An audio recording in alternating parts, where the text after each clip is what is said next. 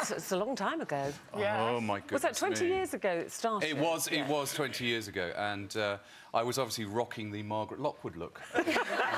You had a lot of hair. There was an enormous amount of hair. Still got a very good head of hair. Well, I will send my compliments, your compliments to my surgeon. I think he's doing a very good job. I won't tell you where he's bringing it up from. But, I used to love that show, Laurence, when hours and hours were spent doing someone's room and then you unveiled it and occasionally you got the people who went, they'd go, do you like it? And then, There was always that point, wasn't tears, there? There were a couple of moments where they didn't quite buy into my Rocky Horror Queen Anne incarnation, but it was a look that became important eventually. Eventually, Did it upset you? Of course it did. I mean, you did. We were doing it very... It was very interesting, actually, because I then went on to do the show in America, and it's huge in Australia and all these places. And actually, there, they do deliberately try to make it so that people don't like it. But we always made it in a very genuine way. We really did... Yeah, honestly.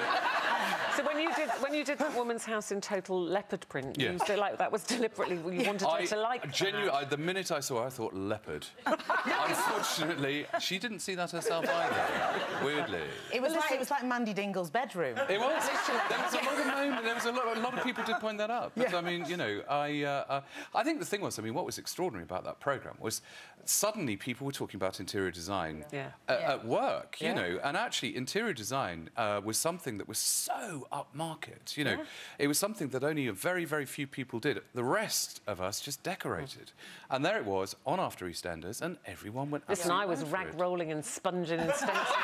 I've heard you've not stopped. I've heard you're still rolling your rag. I do still roll around. But you haven't stopped, and now you're involved with DIY SOS. It's a terrific show, and the big build particularly. Yeah, I mean, I think it's fascinating, because I think over the 20 years, the makeover genre, if you like, has really grown up. And now DIY SOS, the big build, is all about what a community does for one family. And the show tonight is the ability to be able to bring Antonia back from hospital after 3 years. Yeah, she's 17, Antonia Payne Cheney, and she's been in hospital for 3 years.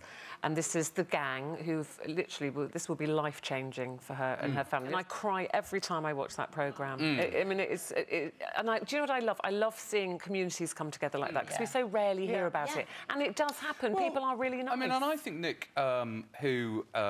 He does this very sort of empowering speech before we start. And I think he's absolutely right. Actually, generally speaking, we only see bad news stories about British builders on television. And something like that, where you've got people that are giving up their work, their life, resources, and products for hundreds of them. It's a very, very moving experience. Even I cry. I cry tears of gin. I get Gordons coming out of my tear ducts. I think it's interesting because you've got to do... You just touched me. No, it was only to stop you talking entirely to Ruth. Actually, to be fair, you did prod me. Yeah. I think it's interesting for you because you have to sublimate your taste. You have to do what someone else wants. Do I? Supposed to. You're never. Never? Have you never?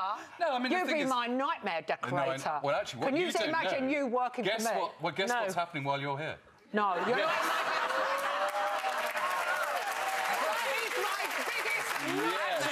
Shall we make it happen? If Janet's a naughty girl. We wanted to put you to the test because they asked us to take pictures of our bedrooms, our boudoirs. Yeah. OK, we want to see if you can guess whose is who. So here's the first one. Critique it and tell me whose you believe that. Who do you think, audience? They think it's Lisa's. OK, I think it's someone who has obviously recently shot a polar bear. Is that actually a giant Fox's Glacier mint? I reckon it probably is you. Yes, that's my bedroom. OK, we've got to do these quickly. Whose is that? Whose is that? Yeah, definitely Janet. Look at it. Yeah. It's got Janet written all over it in Latin. And that bed's well used. Very stylish. Yeah. OK, number 3. That's you. No, hang on. That's you. And do you know why? In makeup, she came up and said... I didn't know it was meant to be a secret, She said, you'll no mind the doors hanging off my wardrobe. Thanks, Linda. Well, whose could this be, then? Yeah. I think there are 3 cushions in your marriage. There's a cushion coming between you and Amy. Yes, and that's It's the biggest bed we could find. I love it. That is well sexy. Yes. I love my bedroom. I do love it. Imagine what's going on. There's no mirror, there's no mirror on the ceiling. We should film the show from your bedroom. That would be, you know. I hope you notice there's a huge plate glass window in front of my bed. It's your neighbours I feel sorry for. We get some pretty fabulous guests here on Loose Women. There's plenty more where that came from. Just click here to watch more interviews with a whole range of famous faces. And click here to subscribe. It's free, so you'd be silly not to, really.